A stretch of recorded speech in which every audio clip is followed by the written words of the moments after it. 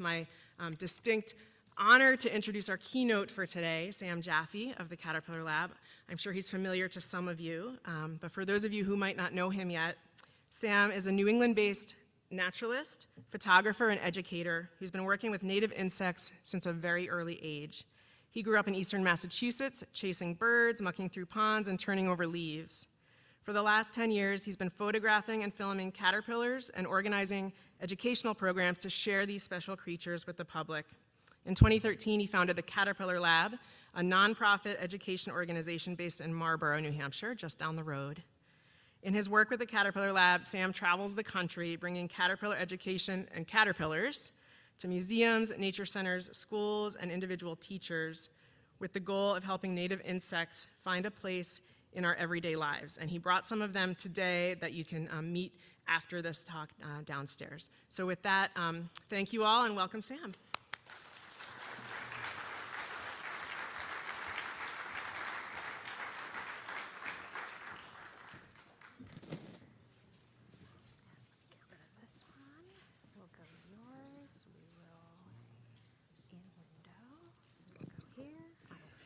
Thanks, Brett, and to everybody who sort of was part of setting this up today. Just thanks, and thanks for having me and basically letting me talk to you all about caterpillars for 40 minutes before everything else. It's a pleasure to sort of give a talk locally. I've been giving some talks to groups through Zoom all over the country, but here I see people who have actually come into the Caterpillar Lab before, who I've seen at farmers market shows, people from Antioch, where I went to school for a master's degree, and also just from out and around. I actually see a lot of people who might recognize me only from the airport just nearby as that sort of weird guy in the brush looking for things. So I actually thought that's how I would start today, because normally at 9 a.m. I'm not giving a talk. I'm actually out there in the landscape. This is a little scene from the airport. Is it working? There we go, yeah. I go here almost every morning. I get to use the excuse that I need to get host plants for the caterpillars, so I go out and I collect oak and cherry and birch and all the things they need to eat. But really I get to either sit on the side of the road and watch the birds fly by, or just try to make little discoveries. This is basically my patch. I don't know if anybody out there recognizes that term, but it's a little part of the landscape where I go all the time. I get to know the seasons, all the creatures in it, and sort of have more familiarity with it than anywhere else. So yesterday morning, I went down there and I saw some things. There was a northern shrike in one of the dead red maple trees, a woolly bear across the road, so they're still active. I searched on some sand piles and found little wild indigo dusky-winged skippers eating some of the vetch there. And I looked on spirea bushes along the edge of the road, and I found a little cluster of New England buckmoth eggs.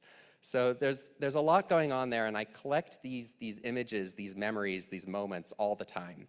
And I think we all do as bird watchers or herpers or botanists. We go out and we see these things, and we add them to our list of little secrets.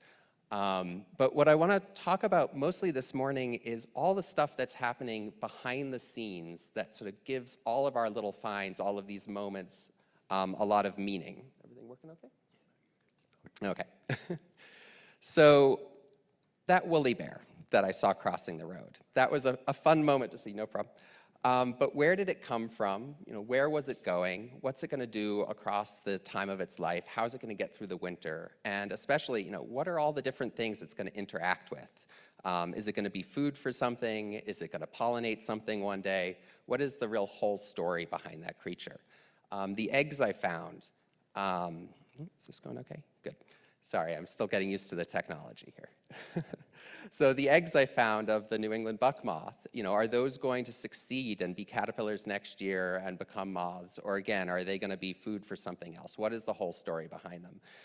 Investigating nature in this way has been really powerful. And through my work at the Caterpillar Lab, we've really found that digging deep into the behind-the-scenes stories of all of the creatures we work with gives them relevance, meaning, and shows their value in a way that goes beyond just sort of enjoying them as individuals and moments in time.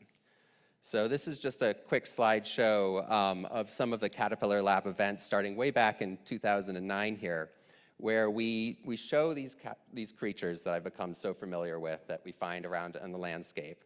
We get to enjoy them as just big, charismatic critters. Certainly, they delight a lot of audiences. But we also get to dig in deeper. We use things like microscopes to watch them transform. We can see them shed their skin or pupate. We see them eating and pooping plenty. And we also catch moments like parasitoid wasps bursting out of caterpillars, sort of shocking things that really go towards this idea that these creatures are not isolated, they're not alone, they're part of these big whole stories. So it's become my passion as a naturalist to just try to uncover these things, to spend enough time outside and enough time watching and rearing these animals to witness those moments that give them relevance and value.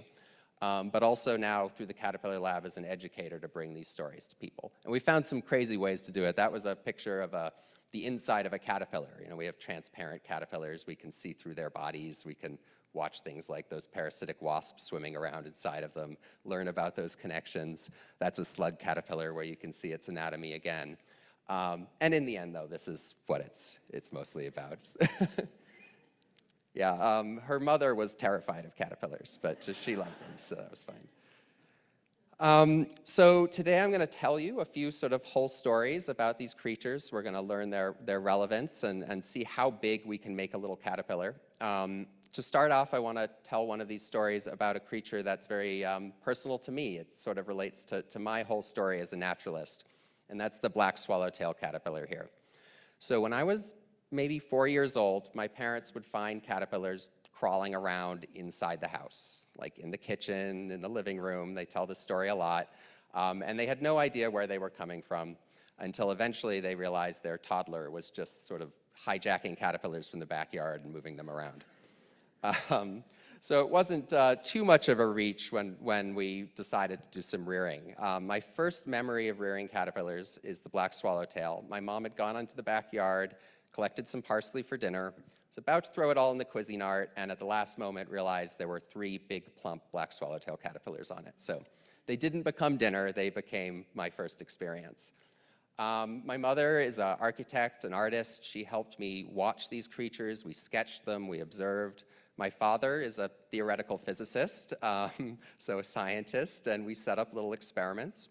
When the caterpillars got close to becoming pupa or chrysalis, we actually hung different colored crayons in the enclosure, and the caterpillars became pupa on those crayons. We sort of made them do that a little bit.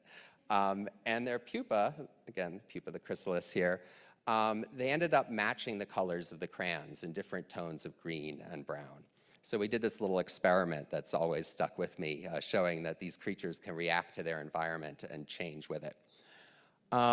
But the big moment really came at the end of this. My father, the theoretical physicist, supposed to know the way the universe works, he told me we were going to get these beautiful butterflies, and I'd come down every morning and look at the chrysalis and hope to see that moment when the butterflies emerged.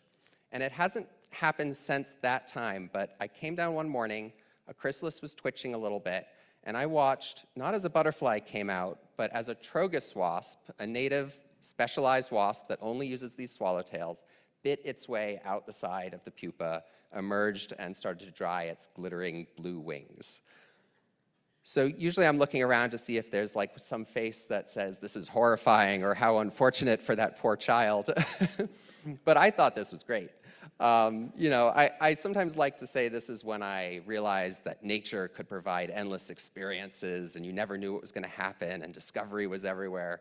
But I think this stuck with me more just because this was the first time I knew my father to be wrong about something. And when your father's a theoretical physicist, it's nice to have that power. And just to speak to natural history study for a minute, I mean, I think this is really important. When you go outside and you find things and you watch them, you can make discoveries on your own. You can be your own teacher.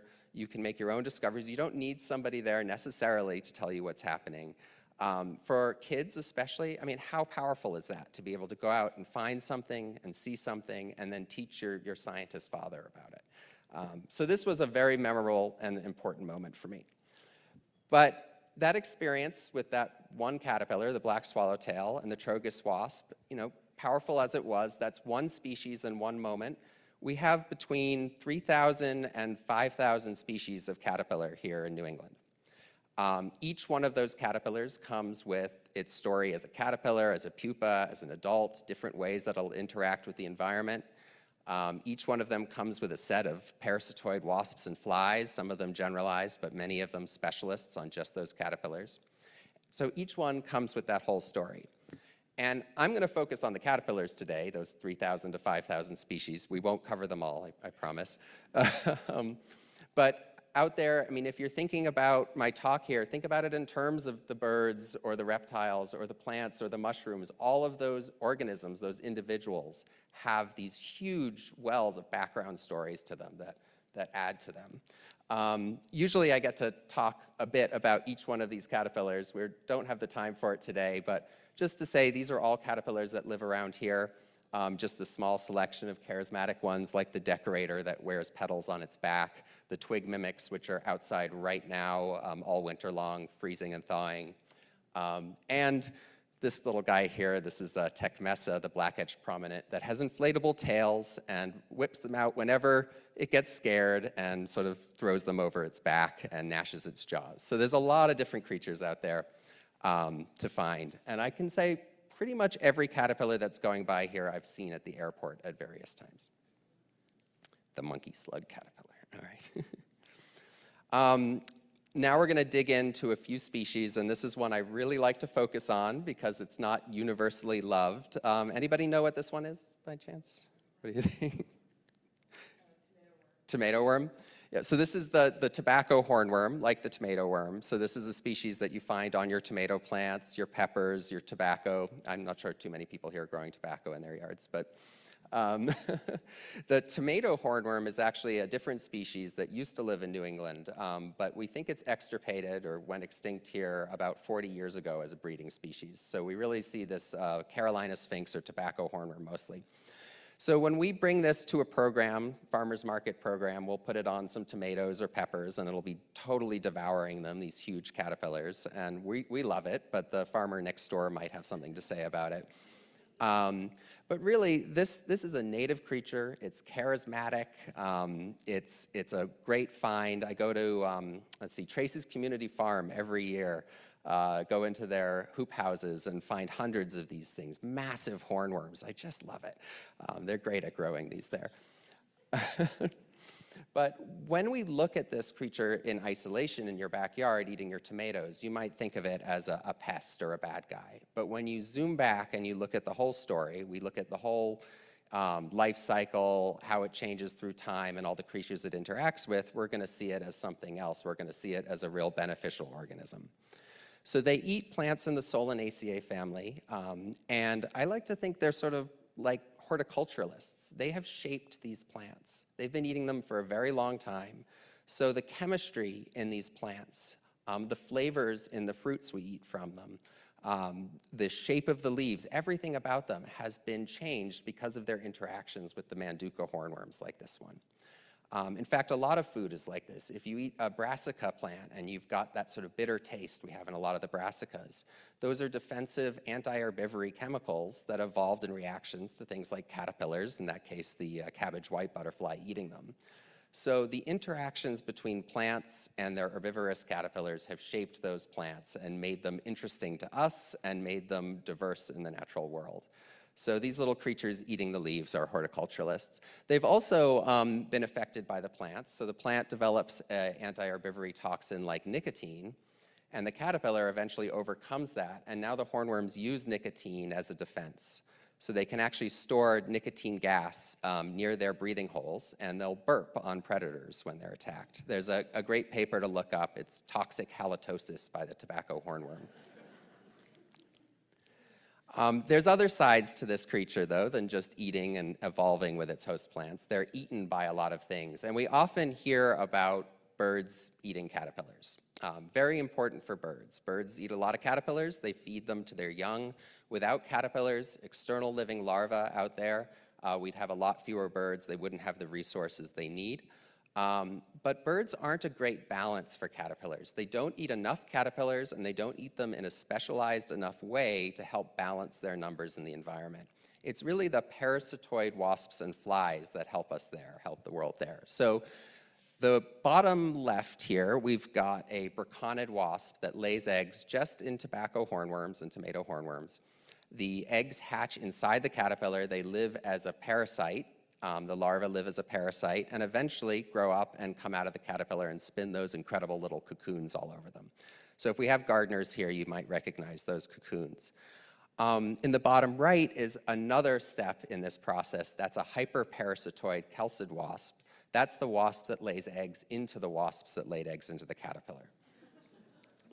So we've got a little video for a different species of sphinx called a fawn sphinx showing this process. And it's something that we really do like to bring to audiences whenever possible. This is the best sort of in-your-face example of what ecology is all about. You know, things, using other things all the time, repeated in the natural world, that we can put in front of people. Also, it really does draw people in, maybe a little bit like a train wreck, but it still grabs attention. So these are the braconid wasps emerging from the caterpillar. At this stage, when we're showing it at a program, live under the microscopes, we have a lot of people who look like they'd rather not be there. But we're talking about how important it is that these relationships exist, that this is part of the whole story of all of these caterpillars, that they're consumed in specialized ways. But pretty quickly after they emerge, these little guys, these larval braconid wasps, start to spin cocoons. And they do it in a beautiful and delicate way. They spin one little loop of silk at a time. So we'll see that in just a moment. And this is when people's attitudes change a little bit. I mean, not only is it weirdly beautiful to watch these little creatures so busy at work to create these cocoons, but they're doing it because they need to defend themselves from their own set of predators. So they're spinning these cocoons because as soon as the braconids emerge from our caterpillar, they're now susceptible to their own set of predators and parasitoids, the hyperparasitoids. This video is a real surprise. I had this set up inside the caterpillar lab on a little white stage. Looks like a sterile environment back there. I'm filming them all spinning these cocoons, and in the middle of filming, another wasp just showed up out of the caterpillar lab and started laying her eggs into these wasps.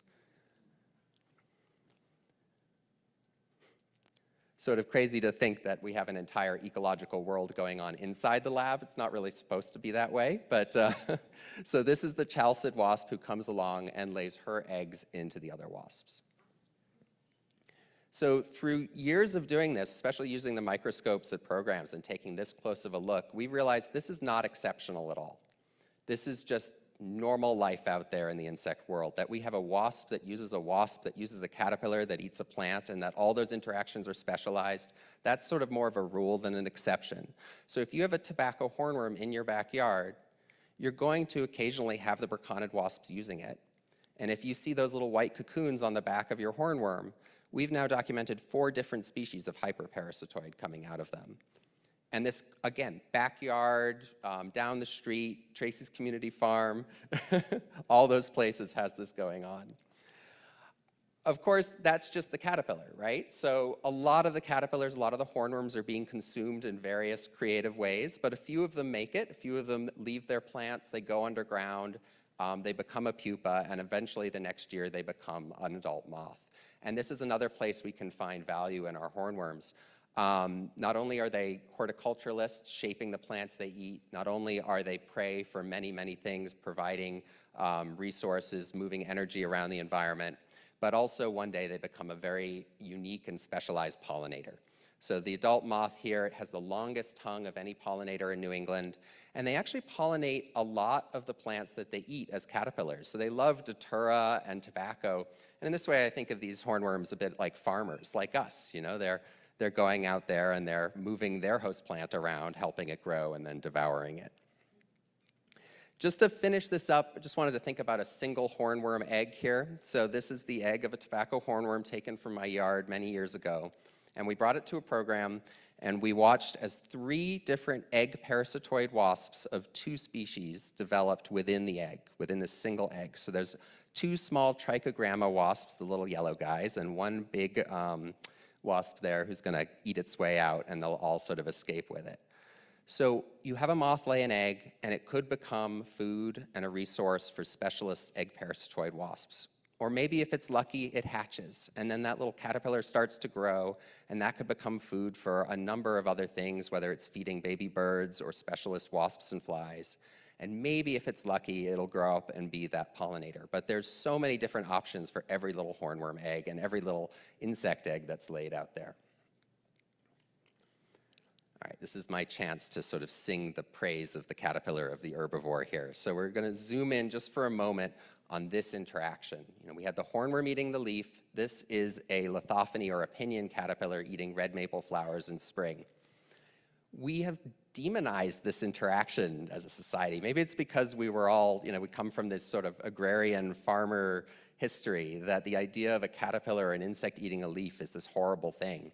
We have permits for hundreds of species at the Caterpillar Lab to bring them across state lines to do shows.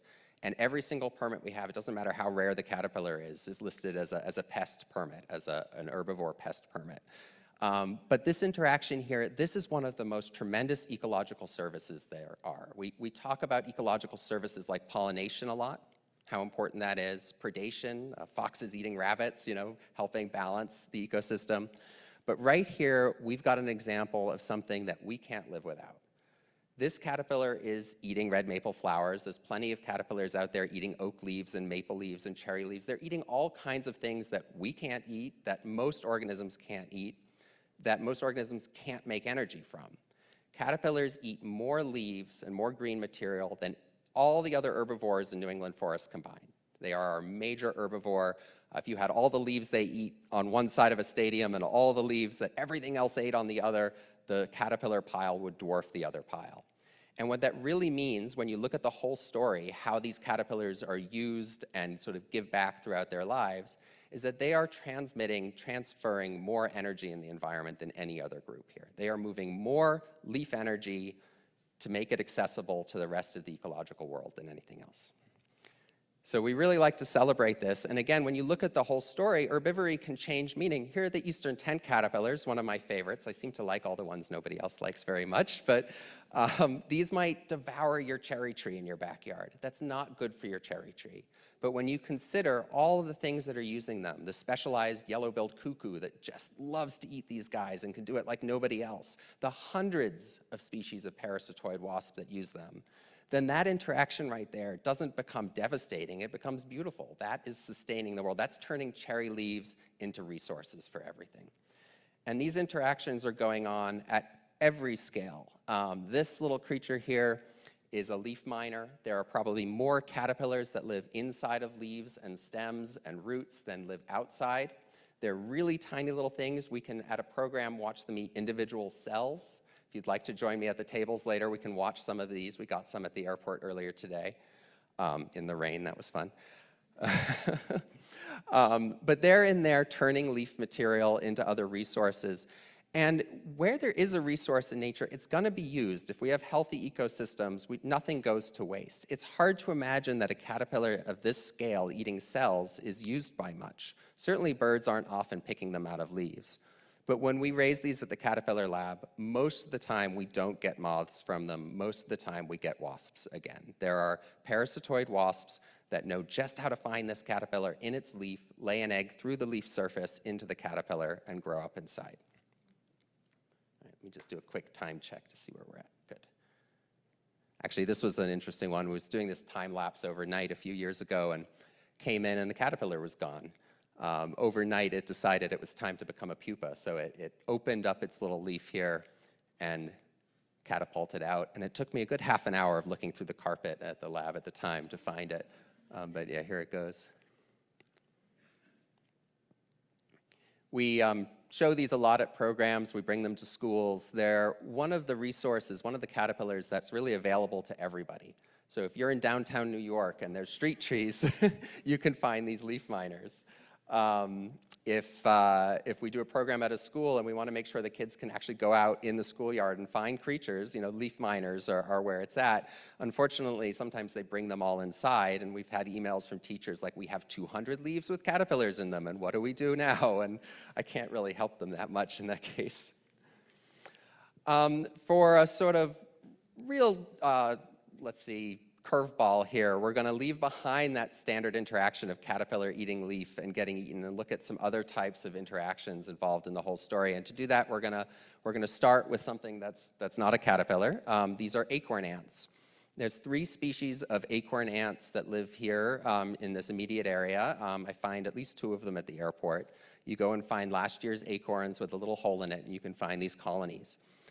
This is the beginning of a train of interactions that'll lead us to some very unique caterpillars. So to get these acorn ants, already a lot had to come into play. We needed an oak tree to produce acorns. That involves many, many years of growths and appropriate habitat, pollination. You get your acorn, and then a solid acorn isn't appropriate for these ants. They need more to sort of come into play. First, we need a beetle, a caterpillar. There's various things that will actually eat the inside of an acorn. My favorite's the acorn weevil. They have this very long nose. They cut a hole into an acorn. They lay their egg inside. The grub eats the inside of the acorn and then pops out. They're basically making perfect ant condos all over the forest floor. So these ants move in, and once you get ants in an area, everything changes. These are little keystone organisms in the forest floor. They're moving resources around as they scavenge. They're preying on different animals. And they're actually allowing certain animals to live that couldn't have existed before. So ants have developed some pretty strange relationships with other insects, often mutualisms. I've actually got an example right here. So let me just hold this up. This is the woolly alder aphid. So we find these at the airport, on the roadsides, anywhere we've got alders. And for a colony of these fluffy insects to survive, they require ants. If there's no ants tending them, they actually give a little sugar water. The ants come up and they drink the sugar, and they protect the aphids as a food resource. If there's no ants tending them, even slugs and snails come up and just devour these things, so they don't last very long. But once you have the ants and everything they need, and once you have alder trees and everything the alders need, you can get these colonies of aphids. So it's only after all of those ingredients come together, and I'll probably make a mess of the podium here, but that you get our caterpillar. So hidden amongst those aphids is a harvester butterfly caterpillar. It's the only predatory butterfly caterpillar in North America. It's quite common around here, but it needs all of these things to come together for it to be there. Right? So we needed the ants, and ant colonies of all different sorts have a lot of prerequisites, a lot of things they need. We needed the alders to support these aphids. We needed all those ingredients, and finally we get this caterpillar with its host right here. This is like right before a rather graphic scene. And looking back at the whole story, realizing how much is involved, it really changes the way that I look at a caterpillar or a butterfly when I see it. So you could go down on a walk in the woods, and you might be lucky enough to see a harvester butterfly like this one. But seeing that harvester butterfly in the moment, it's beautiful. You can watch its behaviors, but it's a bit like looking at an acorn. So the acorn's an interesting thing. We already saw it has some bizarre stories connected with ants, but you have to acknowledge, to get the full story of the acorn, what's above it, right? So you look up from the acorn and you have the oak tree. You have the superorganism. You've got the trunk and the bark, the beetles boring through the bark. You've got the branches and the leaves. You've got leaf mining caterpillars, gall makers. You've got the parasitoids of the caterpillars and the gall makers. You've got birds eating those caterpillars. You've got this incredible branching whole story that just adds so much to the meaning of that acorn. And although the oak tree might be the super example of this, the most connections in our forest, everything out there is like this. That shrike that I saw at the airport, it has all these connections. It had a past, it has a future, it's got all the interactions that add to it. And we can't just see those in a moment, but just knowing they're there is powerful. And when we educate at the Caterpillar Lab, we really want people to come away with this new perspective. We want them to look at a tree or a butterfly or, geez, an ant on the sidewalk and be blown away just by the magnitude of what that represents. And we feel like that's really powerful in helping people change their perceptions too. It adds value to everything. A tuft of grass behind a CVS in a parking lot can mean a lot. It can be something you study for your whole life, but we really have to reveal that to people.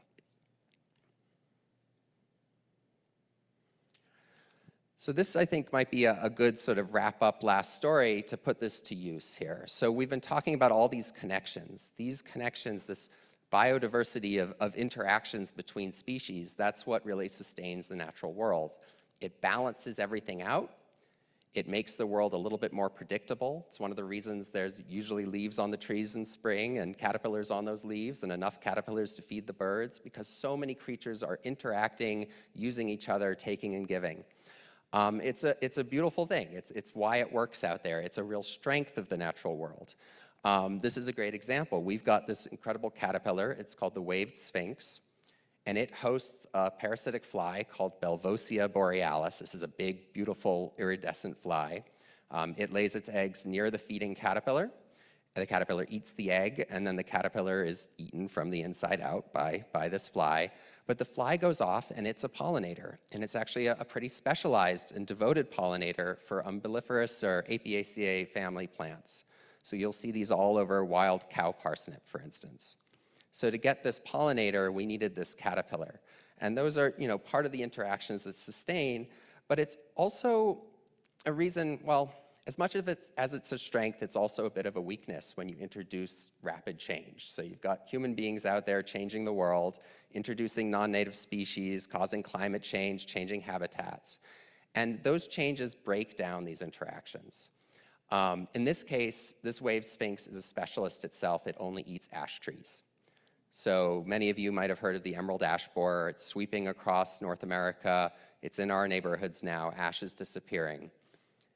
Because of the whole story idea, because of all these connections, when we lose something like an ash tree, we're not just losing this one tree in the forest. We're losing countless specialized caterpillars that use it. And we're not just losing those caterpillars. We're using all the things that eat them, use them, specialize on them.